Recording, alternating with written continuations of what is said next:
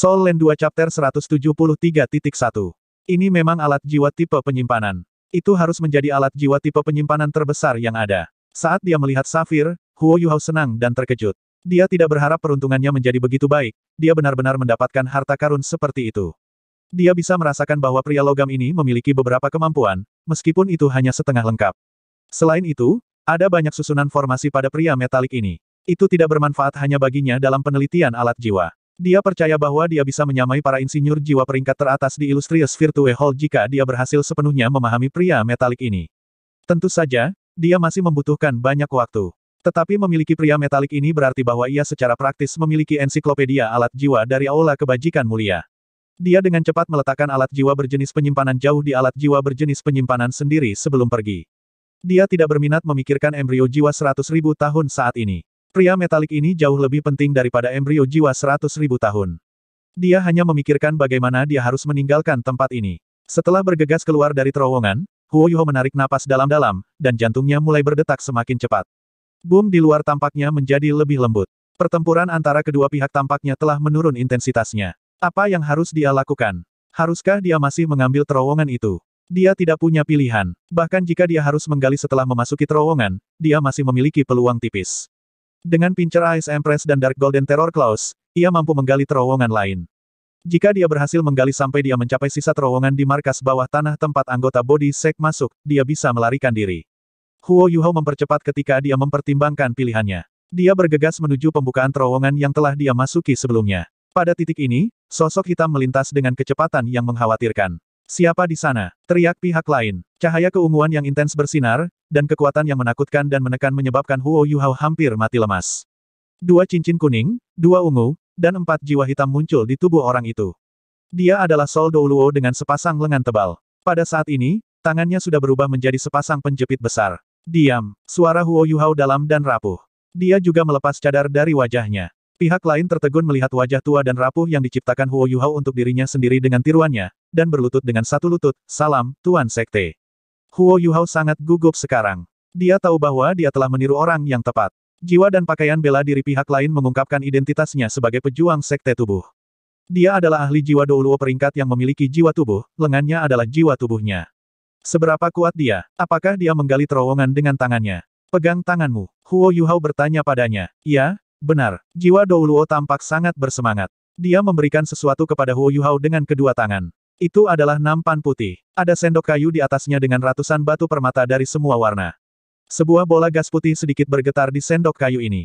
Huo Yuhao terakhir kali melihat item ini di Starlight Auction Place. Bagaimana dia bisa melupakan item terakhir peringkat teratas ini?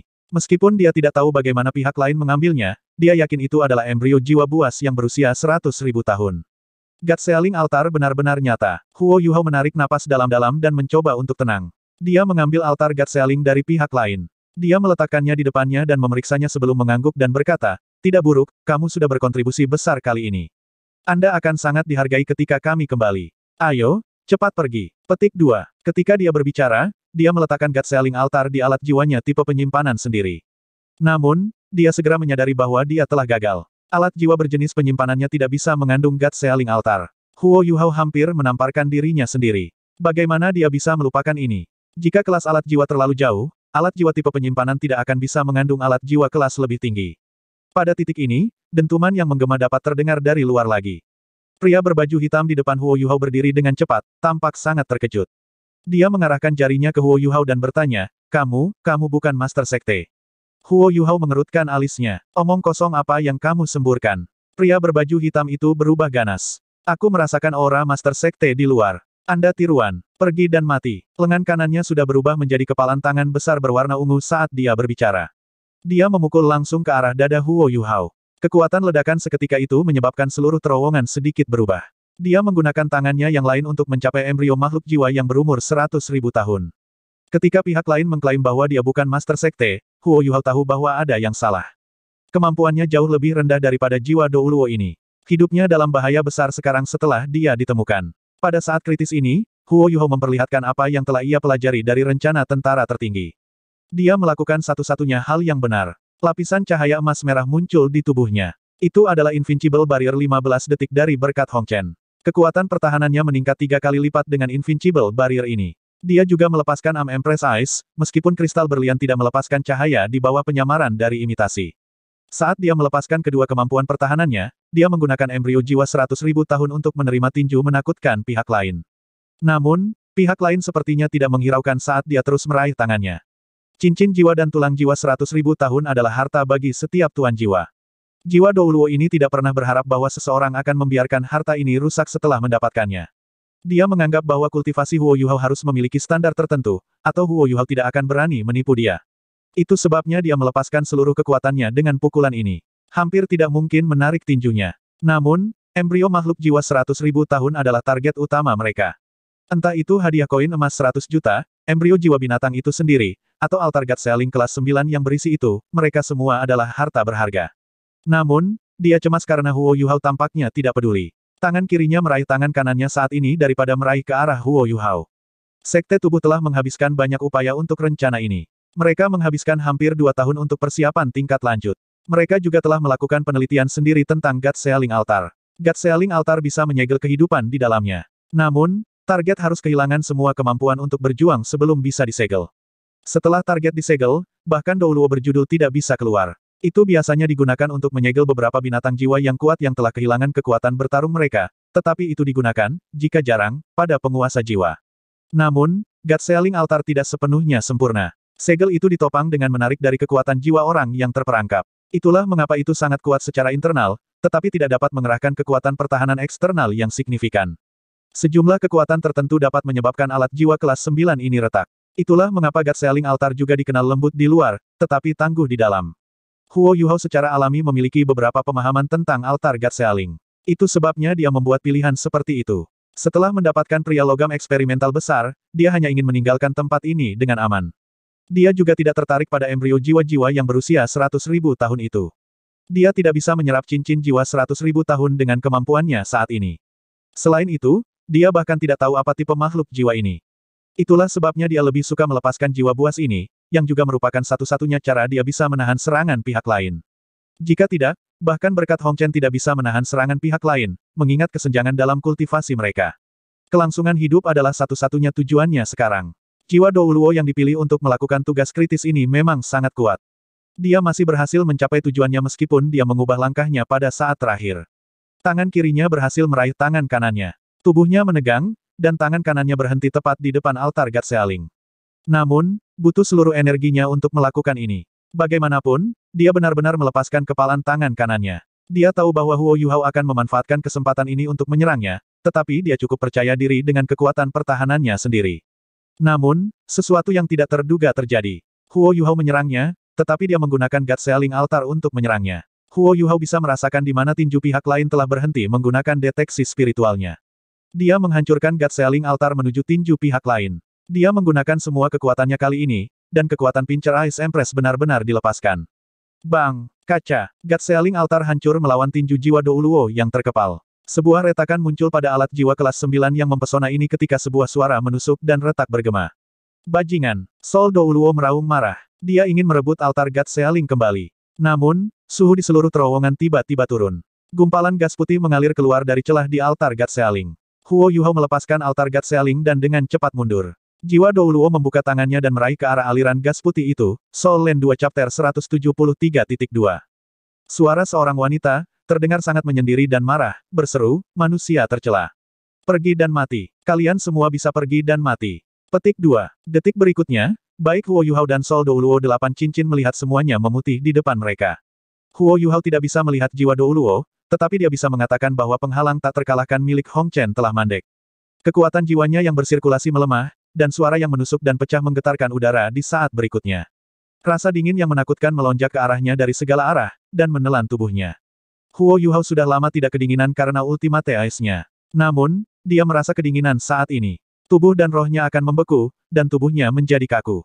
Pada titik ini, suara terkejut terdengar di benak Huo Yuhao, ini itu sebenarnya dia, bagaimana ini mungkin? Bagaimana ini mungkin? Embusan udara segar dilepaskan dari kerangka Scorpion Ice Jade Empress untuk mengatasi rasa dingin. Darah beku Huo Yuhao mulai beredar dengan normal sekali lagi. The Ultimate Ice terus melindungi tubuh Huo Yuhao selama hawa dingin ini, dan membuatnya tidak beku sama sekali. Namun, Huo Yuhao bisa merasakan bahwa bahkan Ultimate Ice tampak lebih rendah daripada rasa dingin yang menyapu dirinya. Dia selalu berpikir bahwa Ultimate Ice-nya membawa dingin yang paling ekstrim, tetapi perubahan mendadak ini menyebabkan pemahamannya direvisi. Ketika dia membuka kembali matanya, dia terkejut dengan apa yang dilihatnya. Seluruh terowongan menjadi lebih sempit. Sekarang ada lapisan es kristal sekitar 1 kaki tebal yang menutupi bagian dalam terowongan. Jiwa Douluo telah berubah menjadi patung es. Dia tidak bergerak saat dia berdiri di depan Huo Yuhao. The God Sealing Altar juga dibekukan setelah jatuh ke tanah. Terowongan itu berubah menjadi sangat gelap sekarang. Alat jiwa yang digunakan untuk meningkatkan visibilitas telah kehilangan efeknya. Jika bukan karena mata roh Huo Yuhao, dia tidak akan bisa melihat apapun. Ice Empress, apa yang terjadi? Apa maksudmu barusan? Suara kaget yang didengarnya berasal dari permaisuri es.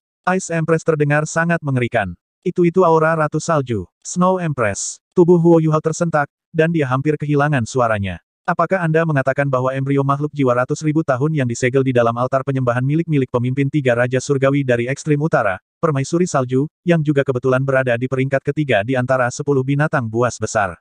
Petik 2. Tepat sekali. Ini aura Ratu Salju. Ice Empress terdengar lebih pasti sekarang. Di benua, hanya permaisuri salju yang memiliki aura yang bahkan lebih dingin daripada milikku.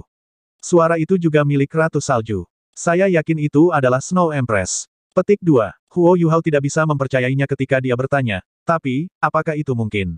Bukankah budidaya permaisuri salju mendekati 700.000 tahun? Jika binatang buas ingin berubah menjadi manusia, ia harus membuat pilihan pada tanda 100.000 tahun. Karena permaisuri salju sudah ada selama 700.000 tahun, bagaimana dia bisa dilahirkan kembali menjadi manusia? Mungkinkah orang lain dari spesies yang sama? Petik 2. Permaisuri es menjawab, tidak mungkin. Ratu Salju itu istimewa. Dia seorang wanita salju Icheski yang diberi kehidupan setelah menerima energi spiritual surga dan bumi. Bagaimana bisa putri salju yang normal bisa lebih kuat daripada aku? Ini pasti permaisuri salju. Meskipun saya tidak tahu bagaimana dia melakukannya, saya yakin itu dia. Petik 2. Suara Skydream Ichewon terdengar, apakah itu Snow Empress? Kita harus segera meninggalkan tempat ini. Ini bukan waktunya untuk mempertimbangkannya. Petik 2. Huo Yuhao tersentak sadar. Iya, dia belum keluar dari bahaya. Dia dengan cepat berjalan menuju Sol Douluo. Sebuah cahaya dingin muncul di matanya, dan dia berkata dengan suara rendah, maaf. Saat dia berbicara, dia mengulurkan jari telunjuk kanannya, dan Dark Golden Terror Claw menembus es, menusuk dahi jiwa Douluo. Masih ada kemungkinan kebangkitan setelah dibekukan dalam kondisi ekstrim. Namun, Huo Yuhao tidak akan selamat jika dia tetap di sini dan ditangkap oleh Illustrious Virtue Hall. Bahkan mungkin mengungkapkan jejaknya. Bukan waktunya baginya untuk berbelas kasih sekarang. Dia membungkuk dan mengambil altar God Sealing yang rusak, menyimpannya di alat jiwa tipe penyimpanannya. Meskipun rusak, itu masih alat jiwa kelas 9. Itu masih sangat berharga dalam hal penelitian dan bahan. Suara pertempuran di luar tiba-tiba menjadi lebih keras. Huo Yuhao ragu-ragu sejenak sebelum kembali ke terowongan sebelumnya. Terowongan itu tidak runtuh, dan Huo Yuhao menggunakan deteksi spiritualnya untuk merasakan perubahan di tanah di atas terowongan. Dia dengan cepat maju, dan segera tiba di tempat yang runtuh. Dia menggunakan deteksi spiritualnya untuk memeriksa situasi di atas, dan disambut dengan kejutan yang menyenangkan.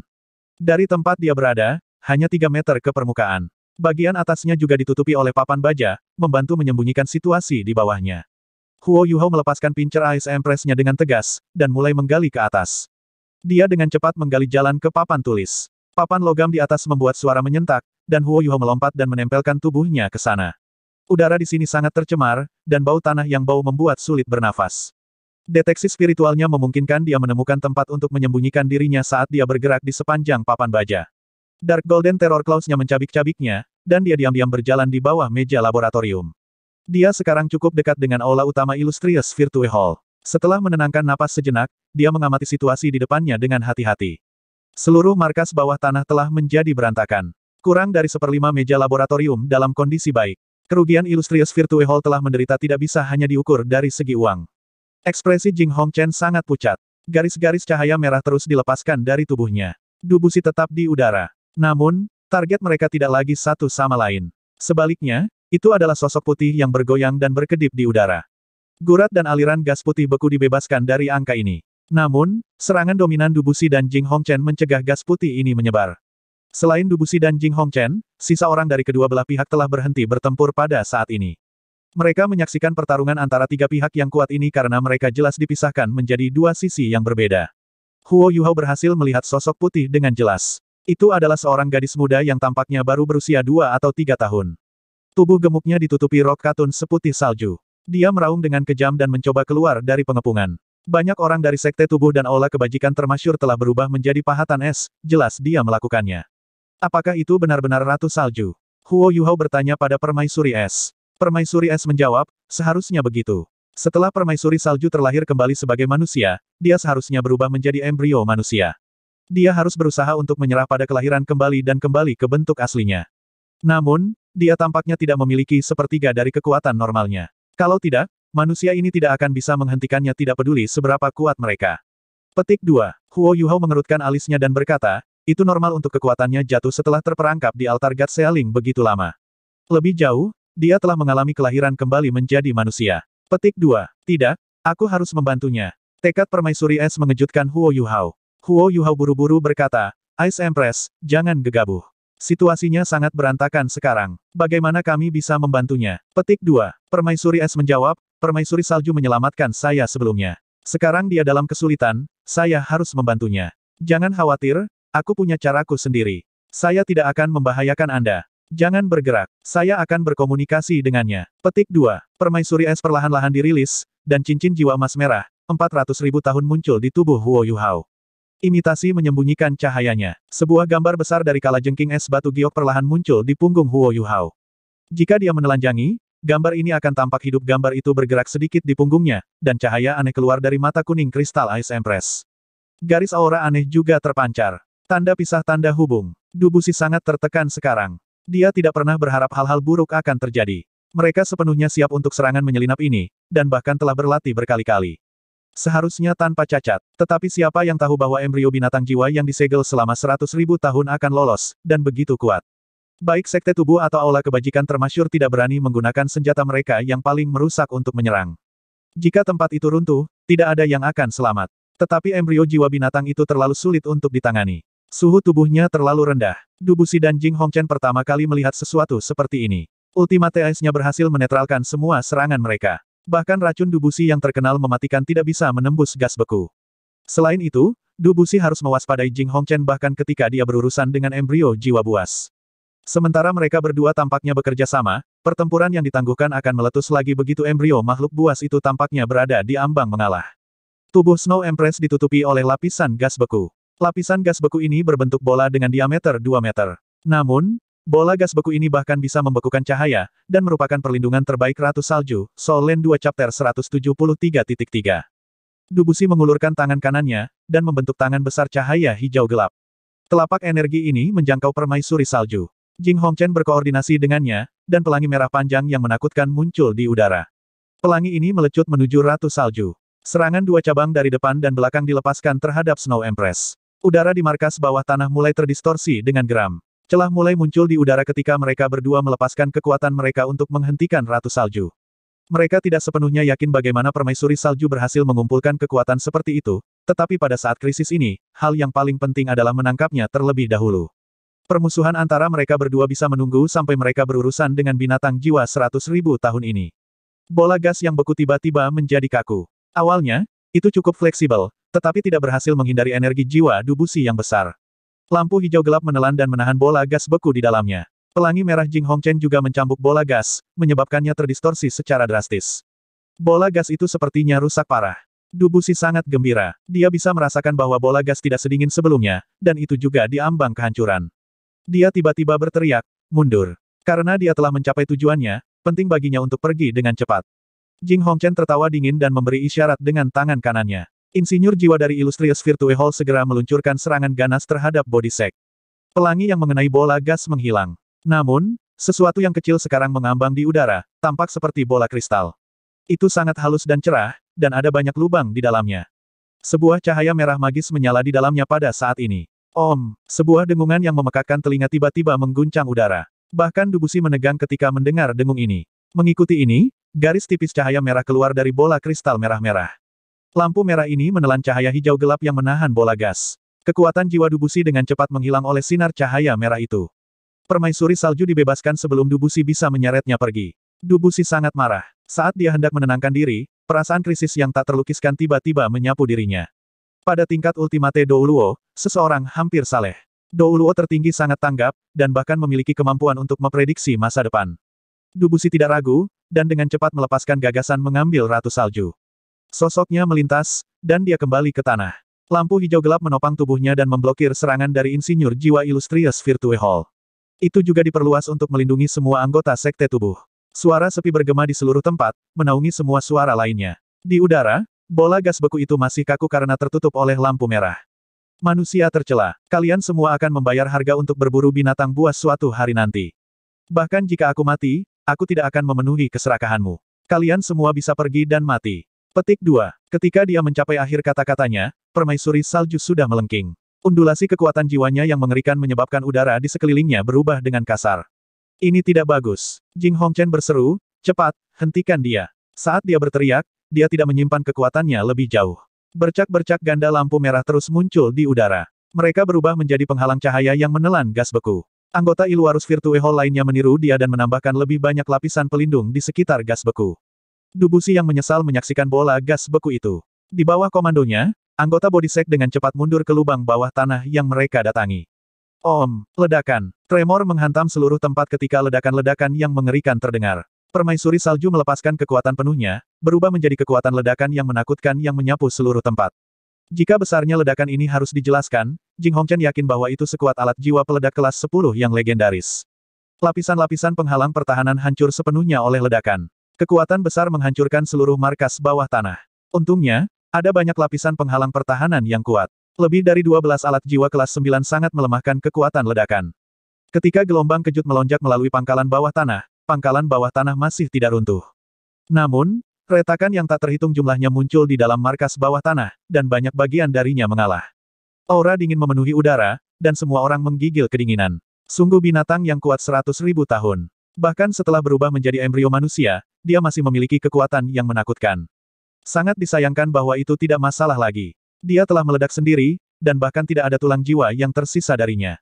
Sekte tubuh juga menderita dari gelombang kejut ledakan. Namun, Dubusi menanggung seluruh dampak gelombang kejut itu sendiri, memuntahkan darah hijau gelap saat ia menangkisnya dari anggota sekte. Sekte tubuh hanya terdiri dari penguasa jiwa.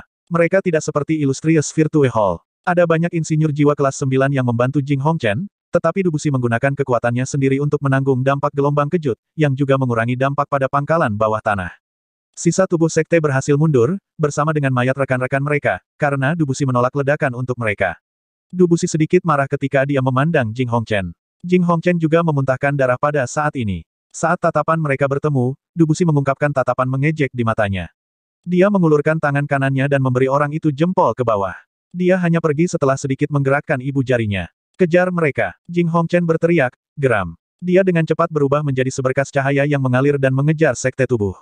Sisa dari pembela Illustrious Virtue Hall juga bertindak cepat. Tanda hubung. Huo Yuhao tetap tidak bergerak di bawah meja laboratorium sepanjang waktu. Dampak dari gelombang kejut itu hampir seluruhnya ditentang oleh anggota Aula Virtues Virtue. Dia tidak dikejutkan oleh gelombang kejut sampai batas tertentu. Namun, dia tidak bisa bergerak sekarang bahkan jika dia mau. Rasa dingin yang ekstrim telah memasuki tubuhnya melalui punggungnya dan beredar ke seluruh tubuhnya. Hampir setiap bagian dari tubuhnya hampir beku. Tidak ada yang melihat cairan bening turun dari langit ketika Ratu Salju menyebabkan ledakan. Cairan ini mengalir ke punggung Huo Yuhao dan meresap ke tubuhnya. Kekuatan ledakan yang menakutkan telah menyembunyikan segalanya. Ice Empress, Ultimate Ice segera melindunginya dari hawa dingin ketika meresap ke tubuh Huo Yuhao. Dia bahkan menggunakan kekuatannya sendiri untuk membatasi rasa dingin ketika itu mengalir di bawah wilayah pusarnya. Ini juga membebaskan Huo Yuhao dari rasa sakit yang membeku. Permaisuri es gelisah ketika dia berseru, Putri Salju, apa kabar? Suara wanita yang lemah menjawab, Es, mengapa kamu ada di sini? Anda bahkan berada dalam tubuh manusia. Suara The Ice Empress bergema di dunia spiritual Huo Yuhao. Huo Yuhao merasa aneh pada saat ini. Ini pasti yang keempat. Brother Skydream, Permaisuri Es, Penatuai. Sekarang ada Ratu Salju. Permaisuri Es gelisah. Jangan banyak bertanya sekarang. Anda hanya tersisa dengan kekuatan asal kecil ini sekarang. Bagaimana kondisimu? Bisakah kamu pulih? Petik 2. Permaisuri Salju berkata dengan sedih, jika bukan karena panggilanmu, aku akan memasukkan kekuatan aslimu ke dalam ledakan itu. Dengan cara itu, saya bisa lebih banyak terseret bersama saya. Apakah Anda pikir saya bisa pulih? Aku bahkan tidak memiliki tubuhku sekarang. Sedikit kekuatan asal ini perlahan akan menghilang. Petik 2. Permaisuri Es bertanya dengan cemas, Putri Salju, apa yang terjadi? Mengapa Anda menjadi embrio binatang jiwa 100.000 tahun? Tidak heran saya memiliki perasaan yang akrab ketika saya melihat bahwa altar God Sealing di rumah lelang Starlight. Kaulah yang disegel di dalam altar. Petik 2. Ratu Salju menghela nafas dan berkata, bukankah kita berada di kapal yang sama? Jika saya tidak salah, Anda hanya mengalami hambatan dalam beberapa tahun terakhir ini. Sebelum saya memilih kelahiran kembali sebagai manusia, saya mencoba menemukan Anda dan berharap dapat membantu Anda. Tapi Anda sudah menghilang. Bahkan orang-orang dari spesismu tidak tahu kemana kau pergi. Petik 2. Permaisuri Es tertawa pahit. Bahkan jika kamu telah membantuku, aku tidak akan bisa melewati tahap itu. Saya tahu diri saya dengan baik. Ketika potensi mencapai batasnya, bantuan eksternal tidak akan berguna. Itu sebabnya saya memilih jalan ini. Petik 2. Snow Empress, apa kabar? Apakah kamu masih mengingatku? Skydream Ichewom agak canggung. Oh, Sang Ratu Salju jelas tertegun. Masih ada aura binatang buas di sini. Mengapa kalian berdua di dunia manusia? Aura ini sangat akrab. Itu adalah kekuatan spiritual yang luar biasa, tetapi tidak berbahaya. Apa itu? Dia jelas tidak bisa mengingat Skydream Ichewom. The Ice Empress membentak, itu Skydream Ichewom yang beruntung itu. Itu berhasil maju dalam tidurnya, dan mengatasi kemacetan demi kemacetan.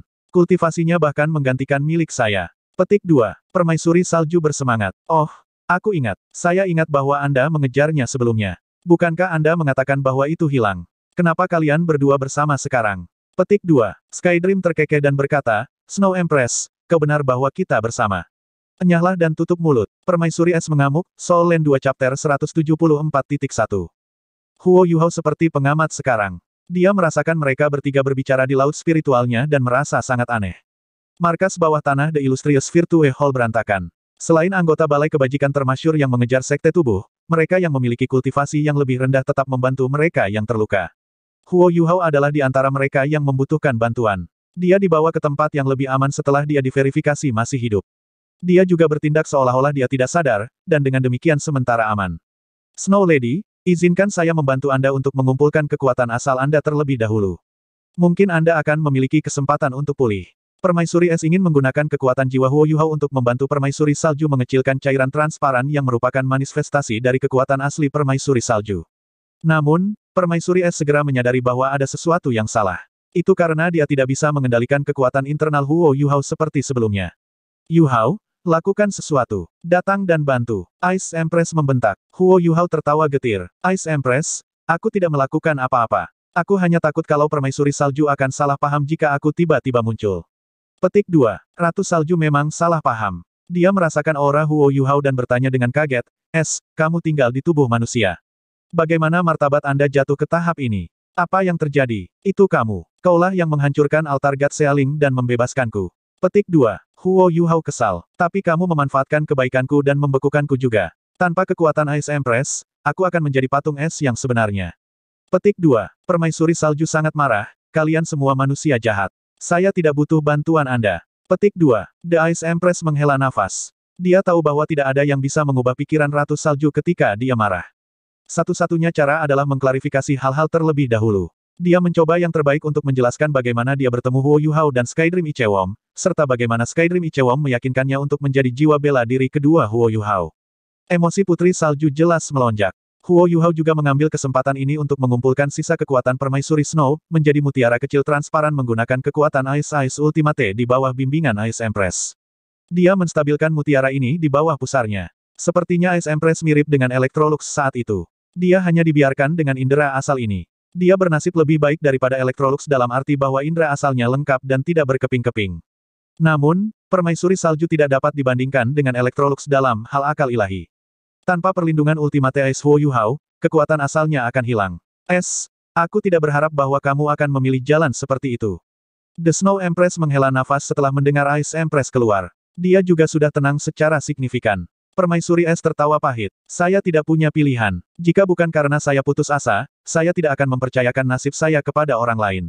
Saat ini, aku hanya bisa melakukan yang terbaik untuk membantu Yuhao. Saya berharap dia bisa mencapai tahap itu suatu hari nanti. Petik 2. Permaisuri Salju berkata, Skydream. Ya, saya di sini. Aku di sini. Skydream Ichewom muncul dengan penuh semangat sekali lagi. Permaisuri Salju berkata, aku tidak pernah mengira kamu akan begitu setia. Anda menemukan jalan menuju kesuksesan, tetapi Anda tidak pernah melupakan Ice. Hanya berdasarkan ini, Ice beruntung untuk mengikuti Anda. Anda harus merawatnya dengan baik di masa depan. Petik 2. Baiklah, baiklah. Skydream Ichewom tidak buru-buru menjawab. Snow Lady, apa maksudmu? Permaisuri Es bertanya, Putri Salju, apakah Anda tidak mau berjalan di jalan yang sama dengan saya? Permaisuri salju tertawa getir, bukannya aku tidak mau. Saya tidak bisa. Situasi Anda berbeda dengan saya. Saya sudah memutuskan untuk dilahirkan kembali sebagai manusia. Kekuatan saya sendiri ditekan dalam kekuatan asal saya. Jika kelahiran kembali saya berhasil, kekuatan ini perlahan akan dilepaskan dari tubuh manusia saya dan berubah menjadi kekuatan manusia saya. Sekarang bagian dari kekuatan ini masih ada, apakah Anda pikir manusia ini dapat menerima kekuatan asal saya yang menyusut ini? Petik 2. Selain itu, Sky Dream adalah orang yang mencadangkan tempat untukmu dan membiarkanmu menjalani fusi. Tetapi apakah saya punya tempat di sini? Jika saya tinggal, saya hanya akan menjadi bom waktu. Begitu aku meledak, kalian berdua juga akan mati, bersama dengan manusia ini. Petik 2. Tanpa tubuh asliku, kekuatan asliku dalam keadaan tidak stabil. Itu bisa pecah kapan saja. Petik 2. Setelah Permaisuri Salju mendengarkan Permaisuri Es, dia benar-benar tergoda. Dia harus mengakui bahwa jalan Sky Dream adalah kesempatan bagus untuk para makhluk buas seperti mereka yang tidak punya pilihan. Begitu Huo Yuhao menjadi dewa, mereka mungkin akan dibebaskan. Namun, dia berada dalam situasi yang berbeda dari Ice Empress. Tidak ada tempat untuknya di sini. Jika dia melakukan fusi, semua orang akan mati. The Ice Empress terdiam. Iya, dia telah membimbing Ratu Salju di sini, tetapi bagaimana dia bisa membantunya? Dia juga bisa merasakan bahwa kekuatan asal Ratu Salju sangat tidak stabil. Permaisuri Salju telah kehilangan kemampuan untuk mengendalikan kekuatan asalnya sendiri. Jika terjadi kesalahan, bencana mungkin terjadi. Sky Dream, apa yang kita lakukan? Pikirkan cara. Permaisuri Es tidak bisa tidak bertanya kepada Sky Dream Ichewom. Saya, Sky Dream Ichewom tertawa pahit. Gagasan apa yang mungkin saya miliki? Meskipun kultivasi saya tampaknya lebih baik dari Anda, kemampuan saya sangat rendah dibandingkan Anda berdua. Kalian berdua juga bisa dengan jelas merasakan kondisi tubuh Yu Hao. Potensinya perlahan-lahan sedang dikembangkan, tetapi tidak mungkin baginya untuk menanggung kekuatan asal-usul Ratu Salju.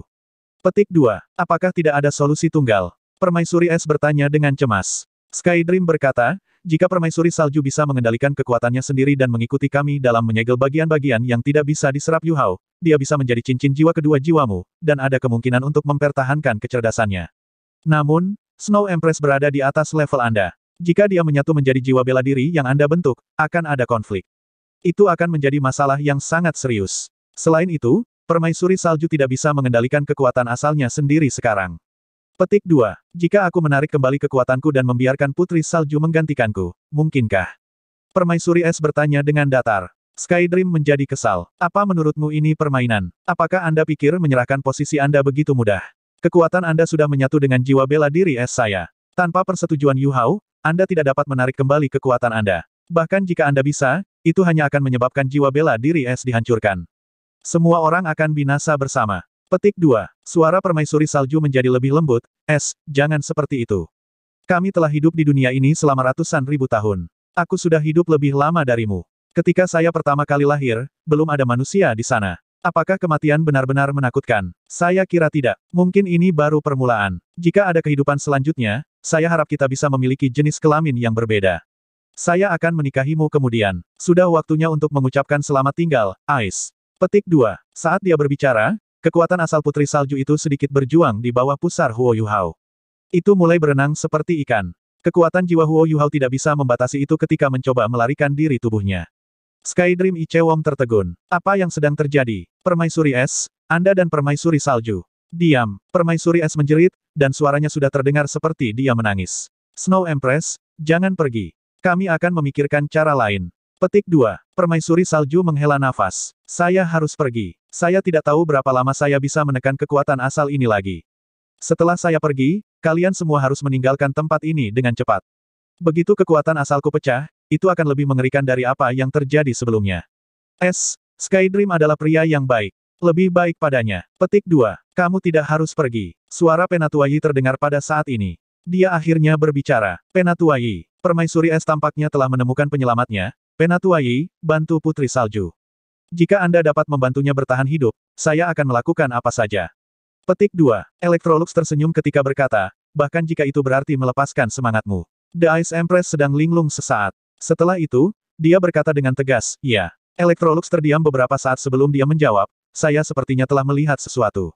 Ungkapkan dirimu di Laut Rohani. Yu Hao masih perlu membuat keputusan. Lagi pula, kita ada di tubuhnya. Petik 2. Di tengah-tengah gelombang kekuatan spiritual yang kuat, Huo Yuhao mengintip ke dalam pikirannya sendiri. Lautan emas yang tak terbatas melayang ke dalam visinya, dia telah tiba di samping laut spiritualnya. Ice Empress berubah menjadi Ice Jade Empress Scorpion, sedangkan Skydream Ichewom masih merupakan cacing besar yang memiliki 10, memancarkan cincin jiwa emas di atasnya. Huo Yuhao terkejut dengan penampilan permaisuri salju. Dia tampak seperti gadis remaja berusia 17 atau 18 tahun. Rambut putih panjangnya mengalir bebas ke kakinya, dan mata biru langitnya sangat jernih. Seolah-olah dia bisa melihat semua yang ada di dunia. Sosok rampingnya tanpa cacat, dan gaun putih panjangnya tidak dihiasi dengan aksesoris apapun. Namun, dia masih terlihat sangat elegan dan menggerahkan. Meskipun dia hanya tersisa dengan sedikit pun kekuatan aslinya, permaisuri salju memperhatikan dengan sangat teliti penampilannya. Dia berdiri di atas orang banyak dan memiliki sikap bangga. Huo Yuhao telah mengungkapkan penampilan aslinya di laut spiritualnya, tetapi tubuhnya memiliki lapisan emas redup yang tidak ditemukan di Ice Empress atau yang lainnya. Sosok Electrolux perlahan muncul. Dia mengenakan jubah emas panjang yang memiliki pola mawar di atasnya. Rambut dan janggut putihnya mengungkapkan perubahan kehidupan yang telah dilaluinya, dan ia membawa rasa kesederhanaan dan kedalaman. Ketika permaisuri salju melihatnya untuk pertama kalinya, tubuhnya tersentak. Huo Yuhao bisa merasakan agitasi pada kekuatan asalnya, Soul Land 2 Chapter 174.2.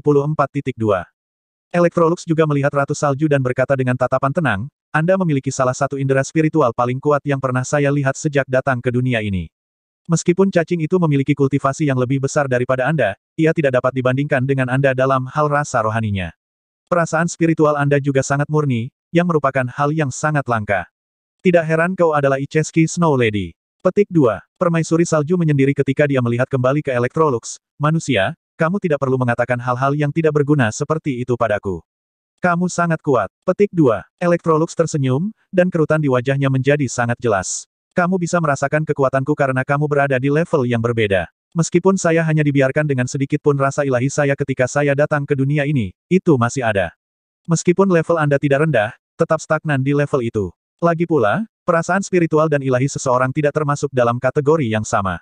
Petik 2. Roh permaisuri salju tersentak sedikit. Apakah kamu kesadaran yang terpecah dari dewa? Electrolux menggelengkan kepalanya dan berkata, tidak, aku hanya manusia yang tidak ingin menjadi dewa. Di dunia saya sebelumnya, menjadi dewa berarti kematian abadi. Tampaknya berbeda di dunia ini. Sangat disayangkan bahwa saya tidak lagi memiliki fondasi untuk menjadi dewa. Mari kita bicarakan masalahmu. Situasi Anda sebenarnya sangat sederhana. Setelah Anda kehilangan tubuh Anda, perasaan spiritual Anda yang besar tidak lagi memiliki tubuh untuk menampungnya. Kekuatan spiritual Anda tidak bisa lagi mengandung kekuatan asal Anda, dan akhirnya akan pecah. Sepertinya tidak ada tempat di tubuh Yu Hao yang bisa menahanmu, karena dia masih belum cukup kuat saat ini. Meskipun tidak mungkin mengandung Anda sekarang, itu tidak berarti bahwa itu tidak mungkin di masa depan. Itu sebabnya saya bersedia membantu Anda. Saya juga membantu diri saya sendiri, cacing, dan kalajengking. Dengan kekuatanmu, akan lebih mudah bagi Yu Hao untuk maju di masa depan. Permaisuri salju menjawab, jika aku akan hidup, aku lebih suka kembali ke alam daripada hidup dengan begitu menyedihkan. Electrolux tersenyum. Tidak ada yang memintamu untuk hidup dengan menyedihkan. Saya sudah memikirkan masa depan Anda. Tapi waktunya belum matang. Anda perlu mempertahankan kekuatan Anda dan mencegahnya menghilang. Kecerdasan Anda akan ada dengan indera spiritual Anda. Petik 2. Masa depan saya. Permaisuri salju agak bingung, dan memandang Electrolux dengan rasa ingin tahu yang baru. Electrolux mengangguk, dan bibirnya bergerak seolah dia mengatakan sesuatu, tetapi Skydream, Permaisuri Es, dan Huo Yuhao tidak bisa mendengarnya. Permaisuri salju mendengarkan dengan sangat hati-hati. Setelah beberapa lama, kebingungannya berubah menjadi kejutan. Apakah itu benar-benar mungkin? Dia bertanya, dan semua orang bisa mendengarnya. Electrolux menjawab dengan suara berat. Saya tidak pernah melebih-lebihkan hal-hal. Saya 70% yakin bahwa itu bisa diwujudkan. Selain itu, hanya kekuatan asal Anda yang perlu disegel. Perasaan dan kecerdasan spiritual Anda dapat tetap berada di laut spiritual Huo Yuhao seperti cacing dan kalajengking, yang akan memungkinkan Anda untuk mengkonsolidasikan rasa spiritual Anda dan membantu Anda membiasakan diri dengan tempat ini. Ketika kultivasi Yu Hao mencapai 7 cincin, itu akan menjadi peluang besar untuk berevolusi. Petik 2. Snow Lady, aku mohon padamu. Tolong tetap di sini. Permaisuri Es mengganggu permaisuri salju, dan menggunakan ekor kalajengking panjangnya untuk membelai paha ramping permaisuri salju. Tepat sekali. Tetaplah di sini. Skydream Ichewom mengikutinya ke sisi Snow Empress. Namun, dia dipukul oleh penjepit permaisuri Es sebelum dia bisa mendekati putri salju. Permaisuri salju menoleh ke Huo Yuhao, dan matanya yang biru sedingin es tampak rumit. Pada titik ini, Huo Yuhao tahu apa yang harus dia lakukan. Dia menatap Snow Empress dengan ekspresi tulus di wajahnya dan berkata, "Salam, Snow Empress. Meskipun saya tidak tahu apa yang Penatua Yi katakan kepada Anda, saya benar-benar berharap Anda bisa tetap tinggal." Saya tidak dapat menjamin bahwa saya akan memenuhi keinginan Anda di masa depan, tetapi saya akan melakukan yang terbaik untuk itu. Anda adalah kekasih alam, Anda tidak bisa mati begitu saja. Aku akan memperlakukanmu seperti teman, rekan, dan bahkan kerabat, seperti halnya aku memperlakukan Skydream dan Permaisuri Es. Petik 2. Jika Permaisuri Salju tinggal, itu akan sangat bermanfaat baginya. Meskipun Huo Yuhao tidak tahu apa yang Penatua Yi katakan kepada Permaisuri Salju, dia jelas mendengar kata berevolusi.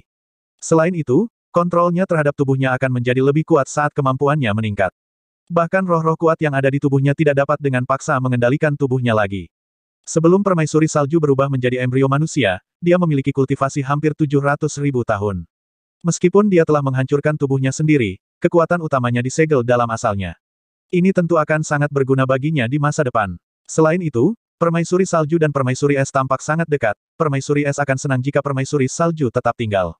Keinginannya untuk bertahan hidup pada akhirnya mengalahkan harga dirinya. The Snow Empress melirik ke mata penuh harapan dari Ice Empress dan mengangguk, meskipun dengan sedikit ragu.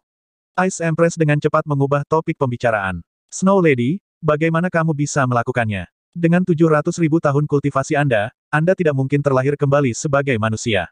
Di atas 100.000 tahun kultivasi, kekuatan kita tidak bisa dibatasi hanya dengan menyegelnya. Bahkan jika kita mau menyerahkan kekuatan kita tidak akan mampu melakukannya.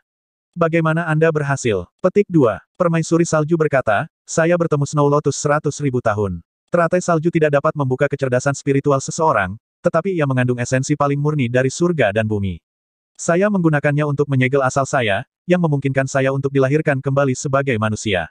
Tetapi siapa yang tahu bahwa saya akan sangat disayangkan bertemu dengan manusia yang menyelinap ke ekstrim North. Dia memanfaatkan kesempatan untuk menyegelku di altar penyembahan yang kejam itu. Petik 2. Permaisuri Es tercerahkan. Saya melihat. Tidak heran Anda memilih jalan ini.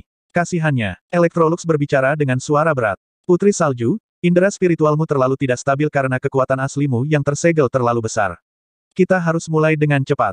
Petik 2. Meskipun Permaisuri Salju sangat bangga, dia tidak akan menunda setelah dia membuat pilihan. Dia mengangguk dan menjawab, aku harus merepotkanmu. Kalau begitu.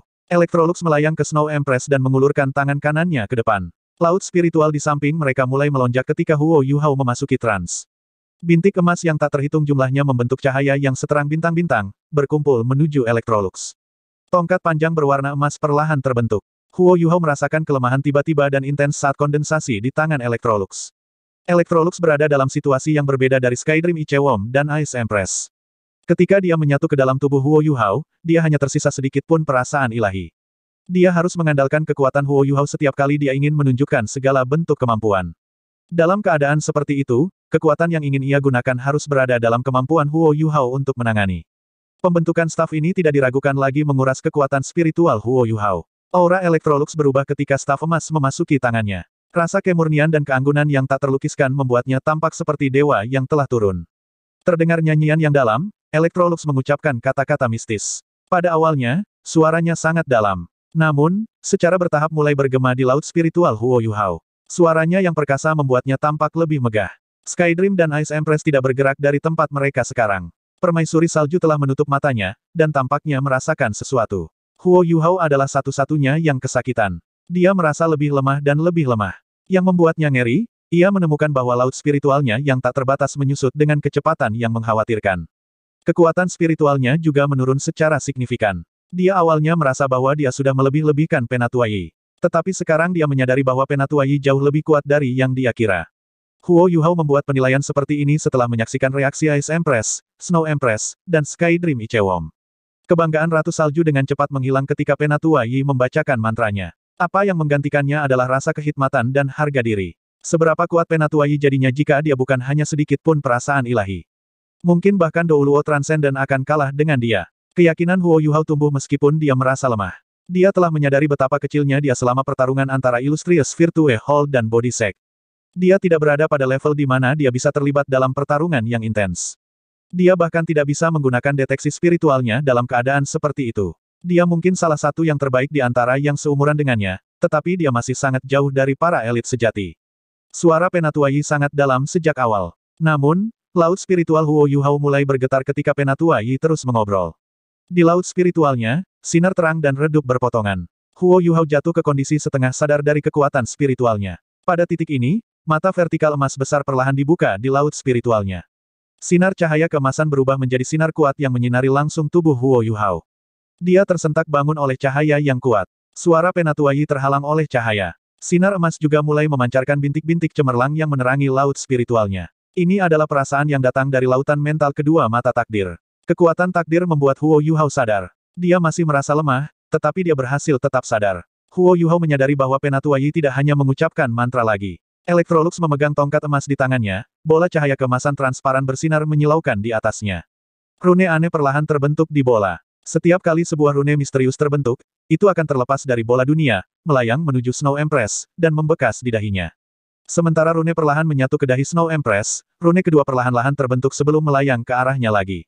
Proses ini dilakukan dengan sangat lancar. Cerita bersambung, terima kasih yang telah menonton, jangan lupa like, comment, and subscribe guys, karena subscribe itu gratis, bye.